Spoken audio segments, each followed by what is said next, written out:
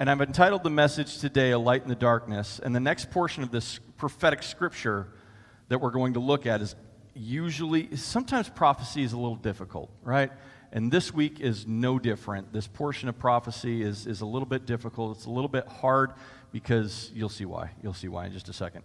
But as we get into Jesus' words today, our goal is to understand what he's trying to teach his disciples, not trying to pick apart and find specifics about prophecy. We want to know what Jesus is trying to teach his disciples and what that means for us today. But before we dig into Scripture, I want to take an opportunity to just pray. Join me in prayer today. God, we thank you for who you are. God, we thank you for your word that reveals all of this to us, God.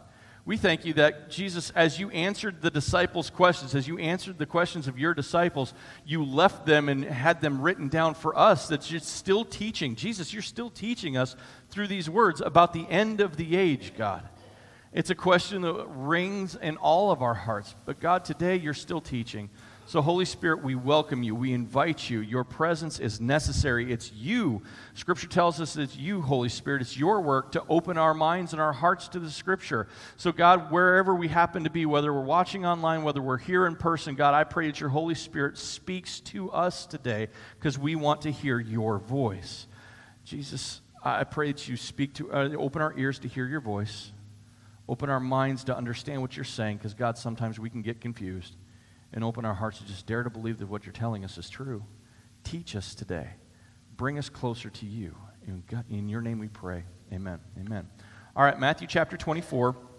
We're going to start in verse 15, and we're going to cover a little bit of ground today. So verse 15, Jesus says, "Therefore, when you see the abomination of desolation, which was spoken of through Daniel the prophet, standing in the holy place," let the reader understand, "then those who are in Judea must flee to the mountains.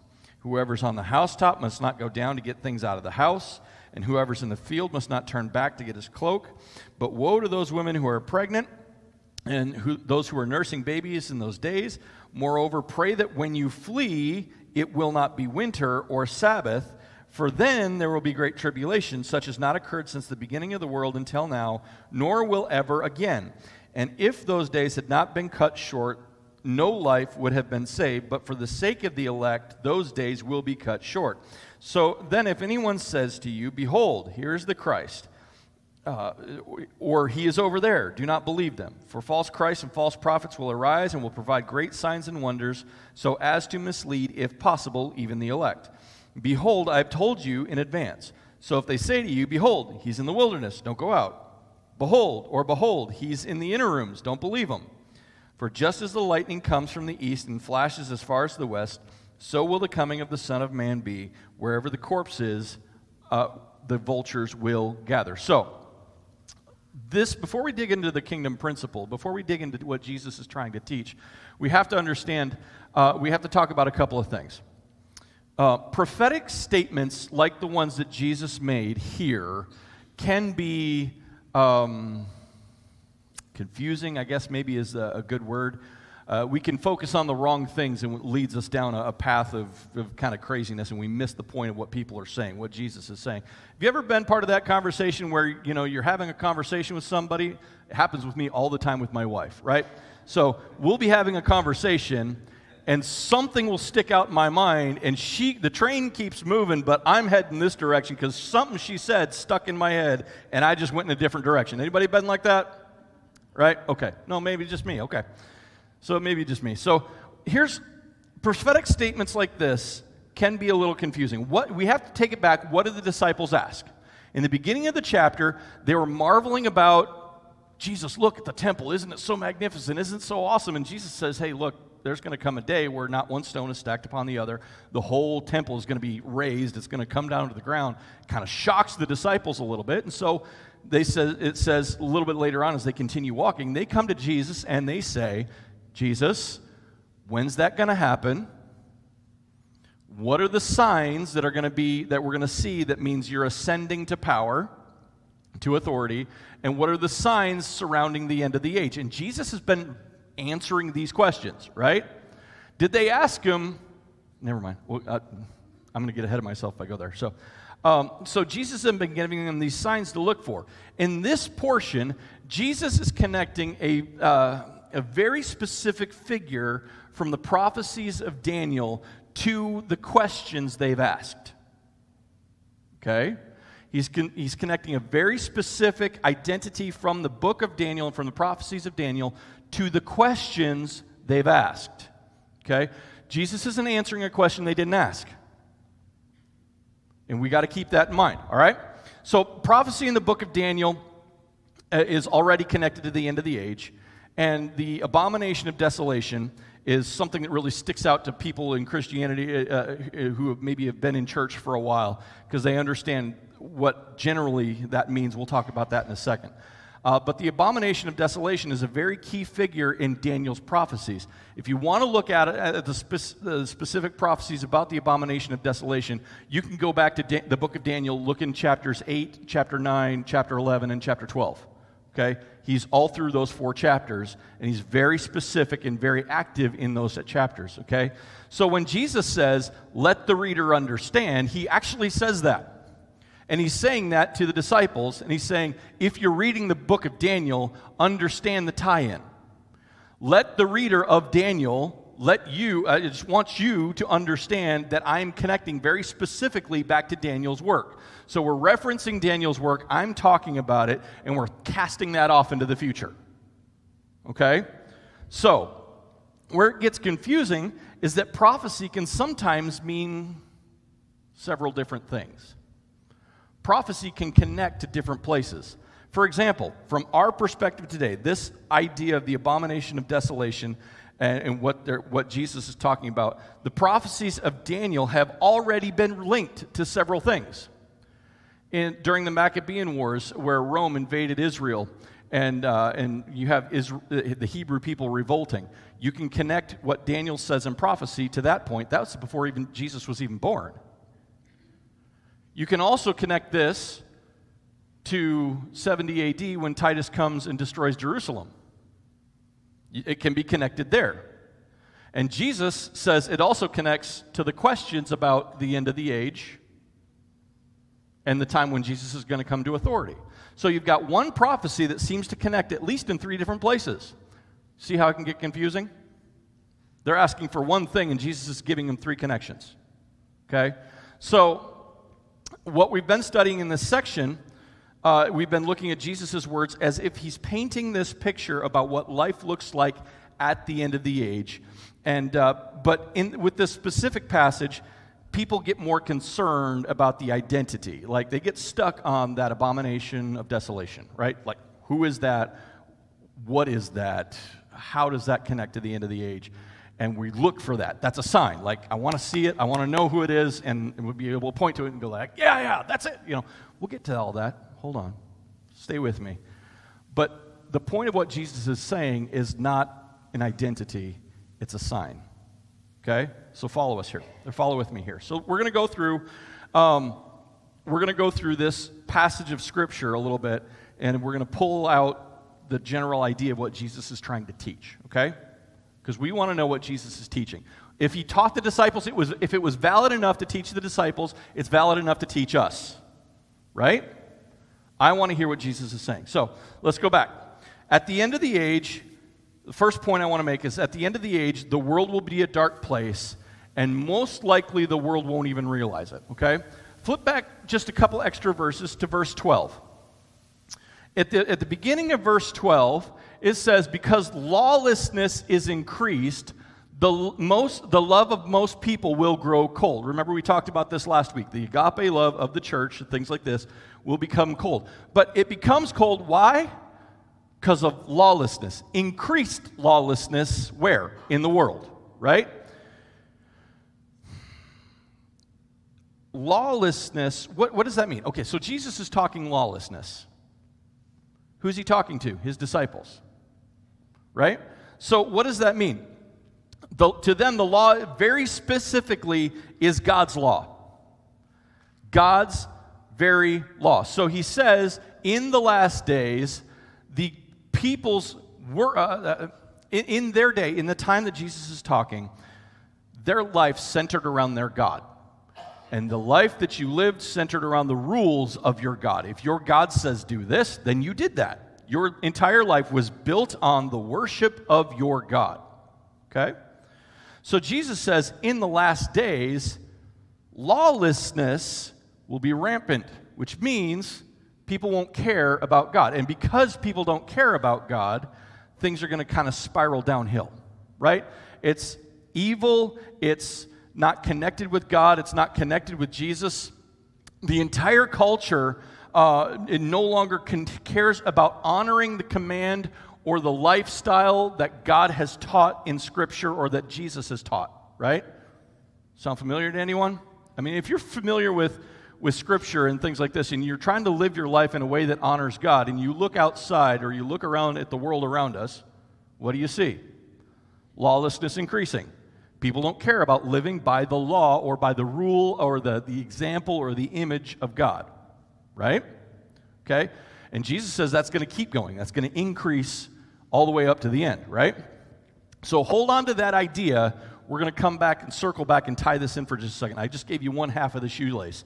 I'm going to give you the other half here just a second, and we're going to tie them together, okay? Lawlessness, the people not caring about God, is going to increase in the world, okay? So let's look at the abomination of desolation. This isn't a title, it's a description. It's not a title. Somebody's not wearing this name badge, hello, my name is abomination of desolation, right? It's a description, right? We all have descriptors that we can use about ourselves or our family or our kids. You know, when you start to, like, when somebody asks you, who is that? You give them their name, but then you say, well, they're about this tall, they're about, they're about this thick, or whatever. Like, you start giving them descriptors of that person. This isn't a title that Jesus is using. This is a description. The abomination of desolation. The abomination, it's an abomination to God. What this person or what this thing, what it stands for, we'll get to that in a second. Whatever this abomination is, it is an abomination to God. Jesus is describing it, so from his point of view, from his perspective, it's like, this is an abomination. This doesn't care about me, this doesn't include me, this is wicked, this is evil, right? This is in that lawlessness region. He's like the chiefest of worst, right? And so it's an abomination to God, and it causes desolation.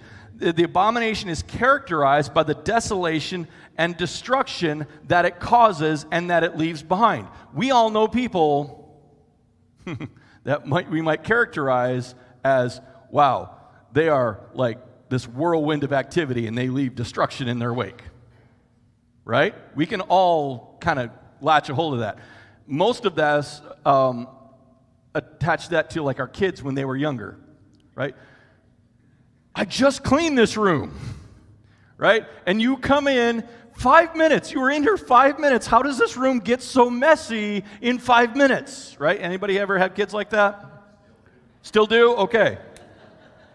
You understand what I'm saying? So it's a description. Jesus is saying, this is an abomination to me, and in its wake causes all kinds of chaos, all kinds of desolation, all kinds of just muck and gunk, and just, he's like, this is a destructive, and this thing is destructive, okay? So it's not an it's an identity, not a, it's a characterization, it's a description, not necessarily an identity. So at its core, this abomination is anti-Christ, okay? And if you've been in church for very long, or maybe if you even haven't, you've heard that term before, anti-Christ, right? So this abomination is anti-Messiah. It's anti-God. It's anti-kingdom. It's anti the kingdom of God, okay? We latch onto that term, anti-Christ. It's been this idea of anti-Christ. Throughout the years, you can attach it to a movement. You can attach it to a symbol. You can attach it to a person, but it doesn't necessarily mean it's going to be a person. Okay, look. If it's a movement, it's going to have a figurehead, right? If it's a group of people, it's going to have kind of a leader, right? If it's a symbol, there's going to be someone who's leading that underneath that symbol. You understand what I'm trying to say?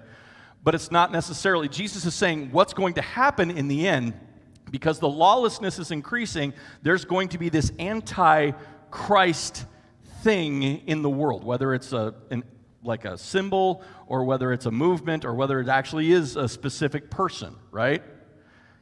There's an abomination of desolation at work in the world. Are you following me? Okay. So what Jesus is saying is that this anti-person sign or movement will set itself up, will be found in the holy place.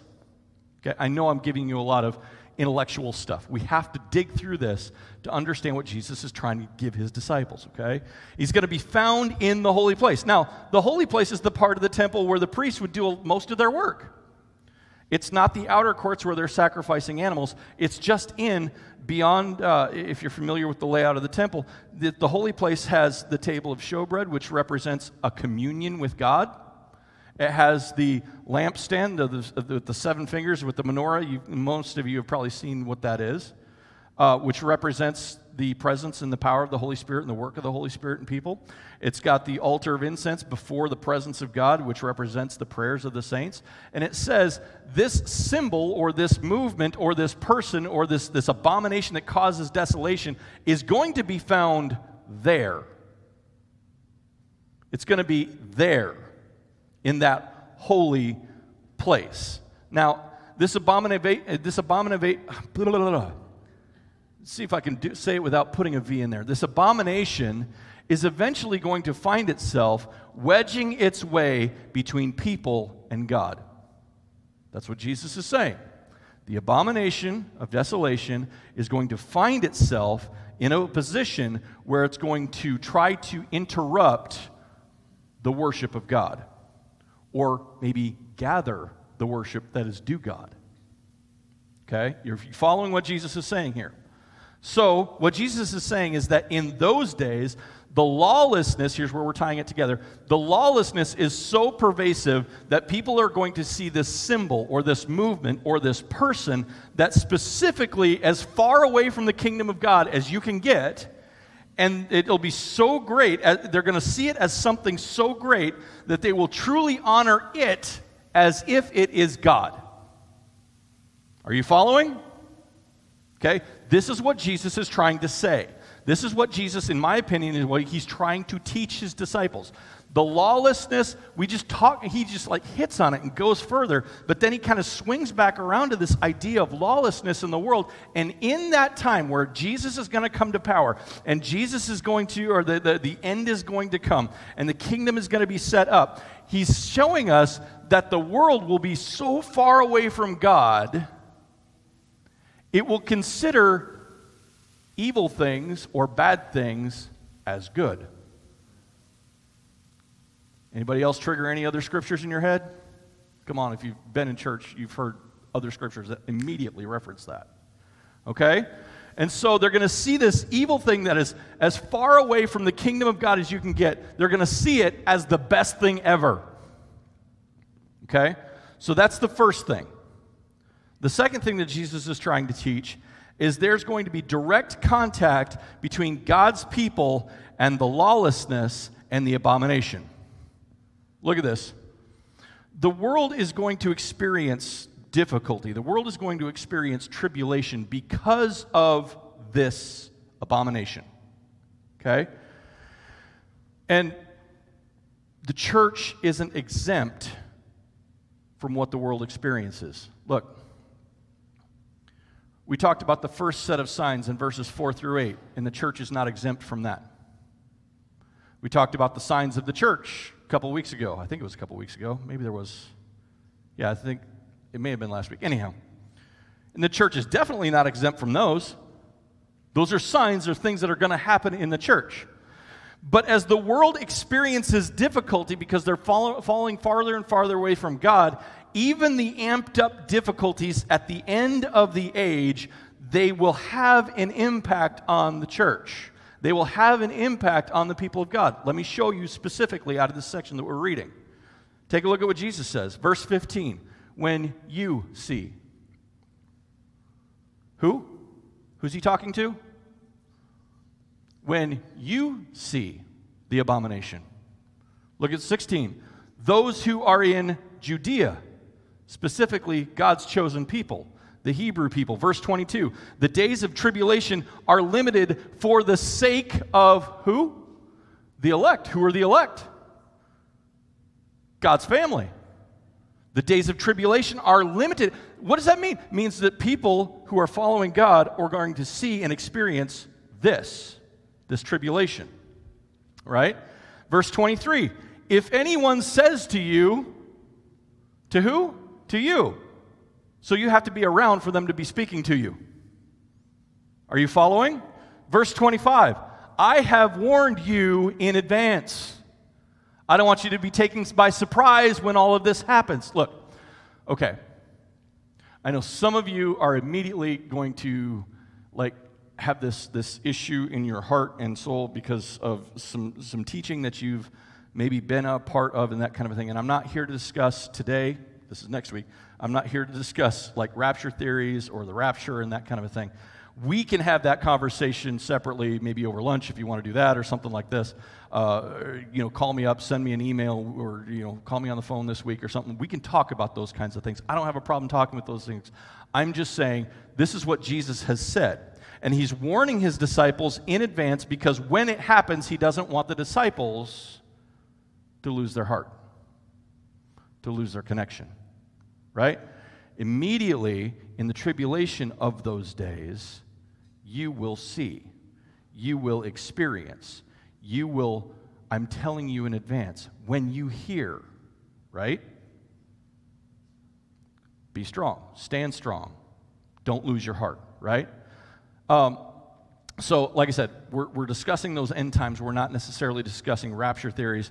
If we want to, just a little bit of a preview, we're talking about that next week. So, we'll tie all this together with your ideas of theories about rapture, which is cool and great. And that's just a little bit of a preview. We're talking rapture next Sunday. Be here. It's fun. All right? So what Jesus is teaching his disciples is that their lives, even their lives as followers of Christ, are going to be impacted by the abomination of desolation in the world, right?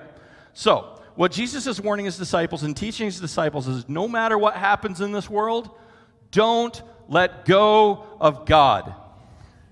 Look, your life might fall apart. Your life might be impacted by some other people's decisions. Your life might be totally impacted because somebody else has chosen to do something, and your life is suddenly torn apart or ripped apart or begins to fall apart because of death or destruction or hurt or pain or emotional difficulty, mental difficulty, because somebody else made a decision in this world. It's not the kingdom of God. It's as far from the kingdom of God as possible, but you have to sit and deal with it. Don't let go of God.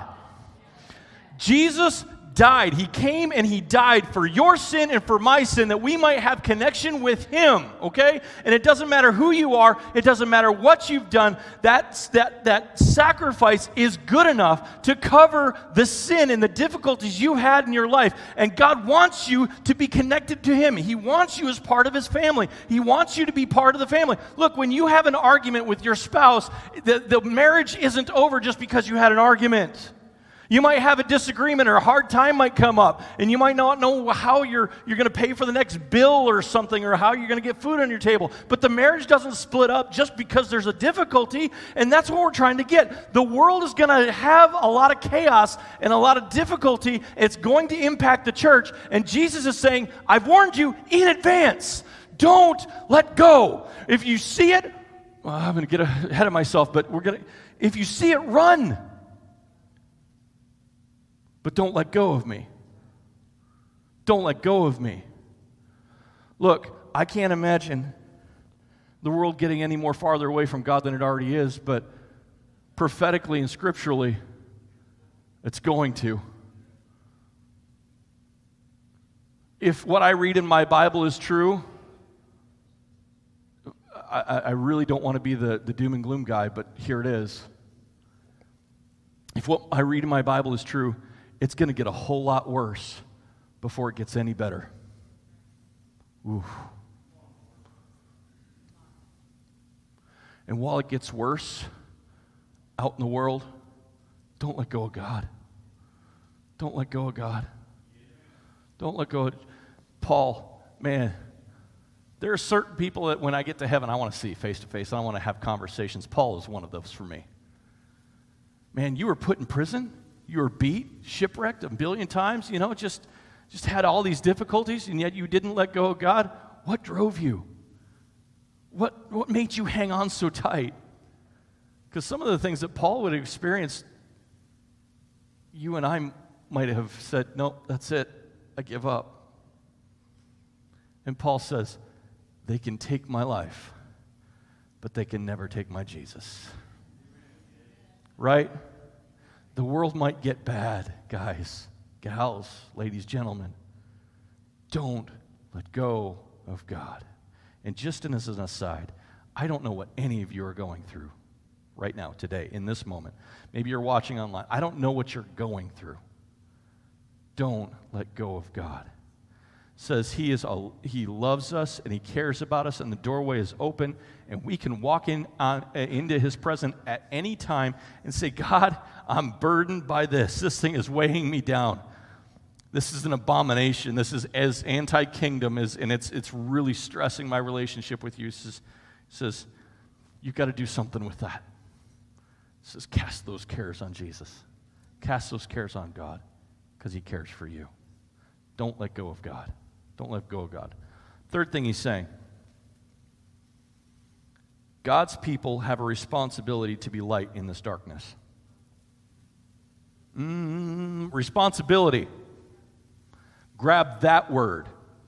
God's people have a responsibility to be light in the darkness, right? Jesus says, when you recognize the abomination in the holy place, flee. Get out of Dodge. Move. Leave. Matter of fact, it says, if you're on the rooftop, don't go downstairs. You know what the way they built their homes back in Israel in that day, in that time, the rooftop was like a second living room, right? In the evening, they'd go outside, they'd have stairs that would go up to the roof, and they would just kind of lounge out there. It'd be like a second place where they all gathered together and hung out. It says, if you're there, don't go down the stairs. Run across the housetops from house to house to house, like some action-adventure movie, right? Just run, get out of Dodge as fast as you can. Won't worry about going downstairs. Don't collect the family photos, right? Collect the family. Don't collect the photos. Don't worry about the extra coats. Don't worry about the money you got in the bank. Get out of Dodge, right? Look, it says get away from that. It says get away from the influence. Get away from the authority. Get out of its reach if you can. Do something. Get away from it. Don't worry about this oppression. It's going to hold you down. It's going to be a force. It's an abomination to God. It causes desolation. Get out from its reach if you can. Go to the mountains. Go to the hills. Go live like a hermit. Do something, And I'm sure Jesus is saying this a little bit tongue in cheek. But at the same time, there's a seriousness about it. Don't let it be hovering over your life. Don't let it oppress you to the point where you're ready to let go of God.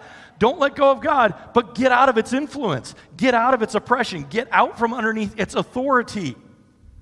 Right? Go to the mountains, hide in the caves, but don't let it rule over you. Now, in my opinion, this is more about spiritual preservation than it is physical preservation. Right?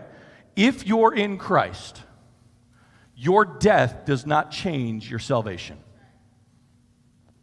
If you're in Christ, your death does not change your salvation. So Jesus isn't saying, get out, save your life, save yourself, get out, run, flee. He's not trying to get them to save themselves or prolong their life here on this earth. Because if you're in Christ, that's something they can't take from you. They can't take your hope. They can't steal your future. They are not more powerful than the blood of Jesus. They're just not. Paul says they can kill me, they can maim me, they can do whatever they want to me, but they can't take the Jesus. They didn't give it to me, they can't take it away. Right? If you are in Christ, no matter what the world does, it can't change the status of your salvation. So Jesus isn't talking about self-preservation and the extension of your life, but what he is talking about, if you let go of God, If you let go of God, the witness you have is gone. The light is extinguished. The world is going to be so incredibly as far away from the kingdom of God and the light of God as it can possibly get. What God needs is light. What God needs is light. He says, if you notice this abomination that causes desolation, run. Get out from underneath its authority because it will crush you. But don't stop being the light. Live in a place where you can be light. By preserving ourselves, we're able to maintain the light of the gospel, even the greatest of darkness. Look, folks, our first responsibility is to the kingdom of God. If you are a child of God, your first responsibility is the kingdom of God. And part of that responsibility is your light. Part of that responsibility is your witness. Part of that responsibility is your testimony. Part of that responsibility is to be an ambassador for the kingdom of God so that everywhere you step, you're bringing the kingdom of God with you. And see, the thing is, Jesus rose from the dead. By his death on the cross and his resurrection, he conquered hell, death, and the grave. He conquered everything dark. So, darkness has no impact on you. But what Jesus needs is no matter how dark it gets in the world, he needs light. He needs people who are willing to say, this is my story. This is my testimony. This is my experience with the King and the God of the universe. I know it may not look good right now. I know it may look bleak. I know it may look dark. And I know you may not like me for saying this, but Jesus is my Savior. And he's come to save you too. His blood is strong enough to cover, his sacrifice is big enough to take care of whatever has separated you from him.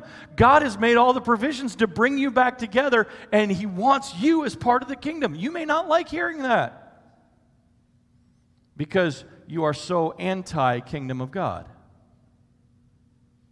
But I need to tell you, I'm not going to let my life or my light be extinguished by the difficulty and the abomination and the desolation in the world. Right? This isn't about self-preservation. This is about preservation of the light of the kingdom in the darkness. It's like, see, I've told you ahead of time. I want you to recognize this. I want you to be this, right? Look, I want to begin to wrap up.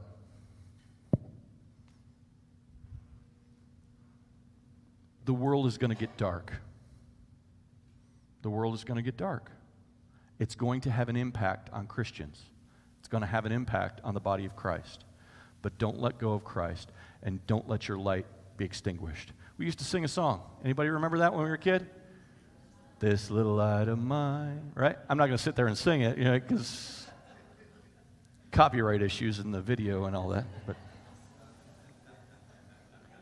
But you have the choice. You can choose to hide it when the difficulty comes, or you can choose to be the light that the world needs. You can hide it and let the darkness rule, or you can shine the light of the kingdom of God and be exactly what the kingdom of God wants you to be. Oh, they may not like me. I don't care.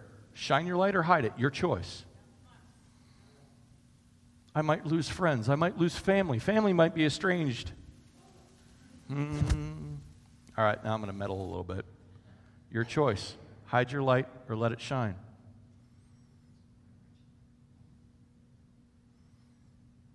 The kingdom of God is your family. It's the body of Christ.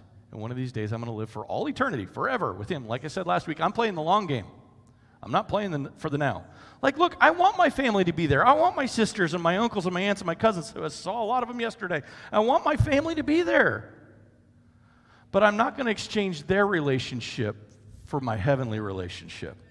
This little light of mine, I'm going to let it shine. The kingdom of God needs light. Look, regardless of what happens in this world, don't exchange your life. Regardless of what happens, don't let go of Christ. And the second thing, regardless of how dark it gets, be the light. Be the light. Be the light. Okay? Stand with me, would you please? We'll close this out here. Today, we're going to get into a time of response to God. And I understand if you're here in person, we don't have the altar benches that we've had before. We're trying to get them back together and everything else. But just for today, maybe you just come and stand around the altars, or maybe even kneel at the stage or whatever.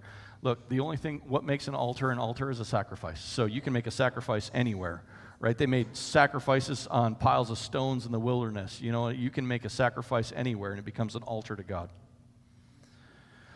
So if you're here in person, you know, we wanted to give an opportunity to respond to God. If you're virtual, if you're with us online, we want you to take a few moments after this video is over and take some time to respond to God. Don't just let the end and just check out after that, but respond to God. But here's the question I want you to kind of mull over in your head for just a moment. How bright is your light? How bright is your light? In the world that we live in, can the world see the light of Christ in and through your life? When the world looks at you, does it see Jesus? Maybe you don't know Christ. Maybe you don't have a relationship today. Well, let me tell you, God loves you. He's done everything to open the doorway to you, and you can today, you can start a relationship with the King of Kings and the Lord of Lords and the one true God. You can have a relationship with God. All it takes is say, God, be the king of my life. I'm sorry for everything that I've done. I need different leadership. I've messed my life up royally. God, just be the king of my life. I surrender to you. Forgive me and be the king. Really, something along those lines. And you can be assured that there's going to be a change. You're going to feel the presence of God in the kingdom of God, and your light is going to begin to glow. But for those of you who have been Christians for a while and part of the family of God for a while, I have to ask you, how bright is your light? Have you found times where you've taken the bushel and put it over the flame? Can the world see Jesus in and through you? Father, I've done what you've asked me to do. God, I've said what you've asked me to say. Holy Spirit, I pray that you do what only you can do. Jesus, we wanted to hear you today. We wanted to hear your heart. We wanted to hear what you were trying to get the disciples to understand. God, forgive us for sometimes getting stuck on a certain passage or a certain section of your word. But today, God, we hear your encouragement. We hear what you were trying to teach the disciples. We hear the instructions. And God, this world is moving away from you. The world that we live in, Kosciuszko County, Warsaw even, is being influenced and led away from you. It may not be incredibly obvious to the naked eye as far as how far it's moving, but God, we see that it is against, the movement is against the kingdom of God by and large. God, I pray for your people's sake, God, give us rods of iron down our spine to stand for you when the world is asking us to bow. Give us the strength to speak the testimony that we have when the world is asking us to be quiet. God, give us wisdom to share the kingdom in the darkest of places when you ask us, instead of trying to exist and coexist with the darkness. God, make us your kids. Make us to be part of your kingdom. And God, I pray for anyone, whether they're here in person or virtual and online, if they don't know you. God, I pray that you would be stirring in their heart and drawing them and pulling them to you even now. Just revealing yourself in your love, saying, I love you, I want to know you, I want you to know me, I just want you to have a connection with me. God, I pray that you would move in their hearts and lives. But God, today I pray you draw every person to you. Every person. Whether they've never known you or whether they've known you all their lives. God, I pray that you would draw every person by the work of your Holy Spirit today. In Jesus' name. In Jesus' name, amen. Would you take a few moments to respond to God today?